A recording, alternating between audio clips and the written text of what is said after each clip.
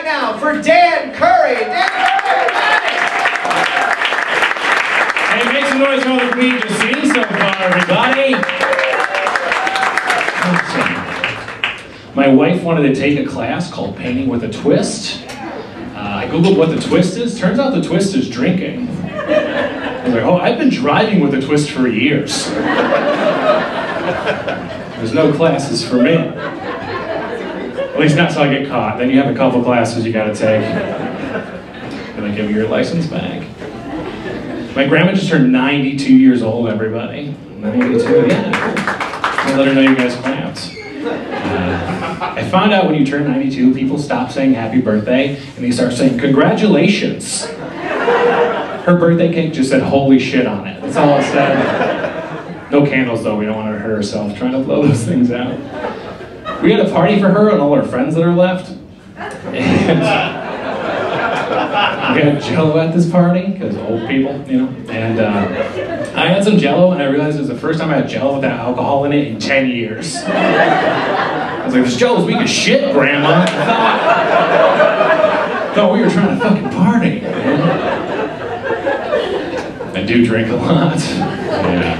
Trying not to drink so much. It's tough, you know. There's always a reason to drink. Comedy night, whatever you're doing.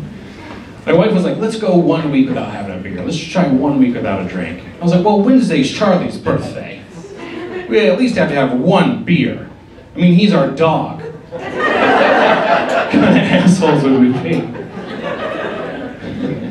And everybody wants to drink with you, you know? Like, everybody always wants to drink with you. I was doing a show in a small town outside of Cadillac, Michigan, for 6 people. After the show, this guy comes up and goes, man, I loved your jokes. You want to do a shot or two for the road? I was like, man, I can't. I got to drive back to my hotel. He was like, it's cool. I'm the cop.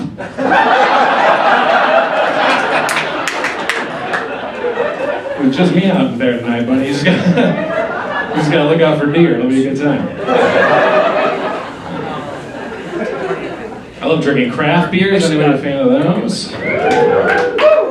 They're great, but you gotta be careful. Some of them are like 12 to 16% alcohol. It's insane. It's more than like wine and shit. Like, I bet Alcoholics Anonymous is much different because of those. Like, in the past, people were probably like, I can't stop drinking a 5th of Jameson a day.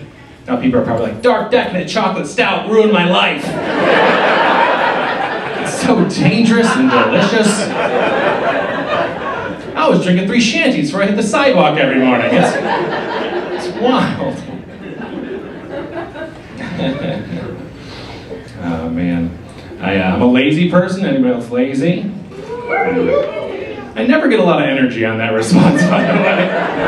It's never like, oh, I'm fucking lazy. You know? It's never started a chant or anything. You ever meet somebody who's jealous that you're lazy? You're like, what'd you do this weekend? Like, oh, I was laying around, watched some movies. And I go, oh, I wish that I could do that. I'm like, you can. It is literally the easiest thing to do. Just take your to-do list and don't. That's it. One step. But I don't always like being lazy, so I was like, maybe I'll start drinking coffee. Started drinking coffee, realizes it gives me energy, but it doesn't give me motivation to do anything. So I just lay in bed, anxious about all the shit I'm not getting done. That's all. It's like, you know, I have so much to do and the bees are dying. Like, I know.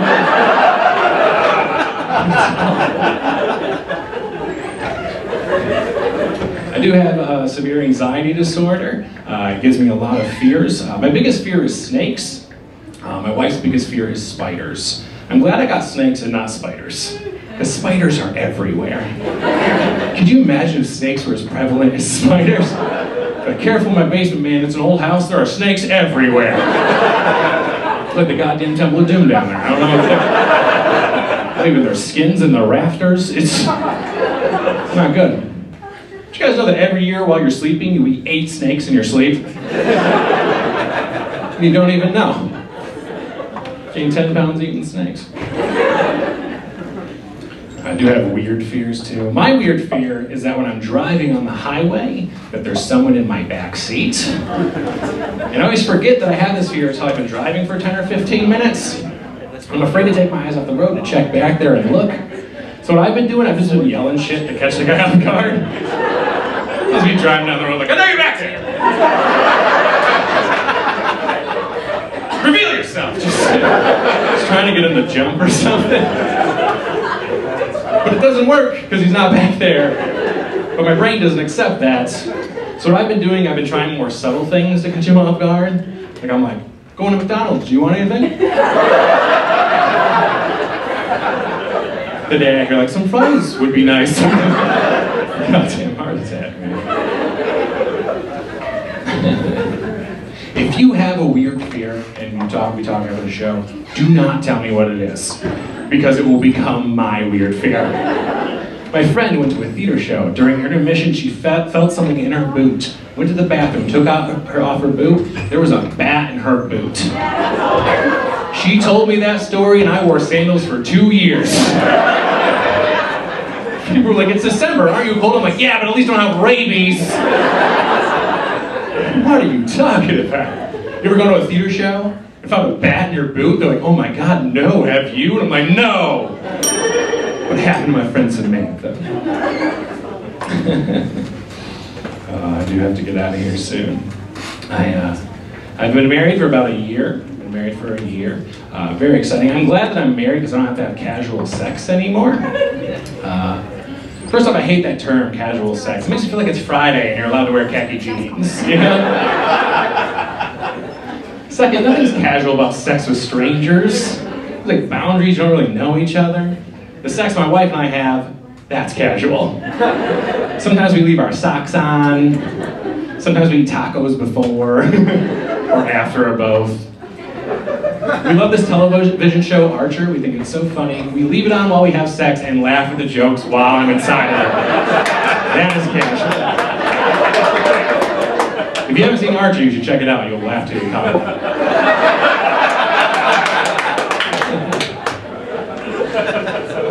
I'm glad this went well because you guys are kind of like the first people I've talked to all day. I don't know if you've ever done that. You kind of like hang out at your house, don't really talk to anybody. Then you go into the world at like 6 or 7 at night.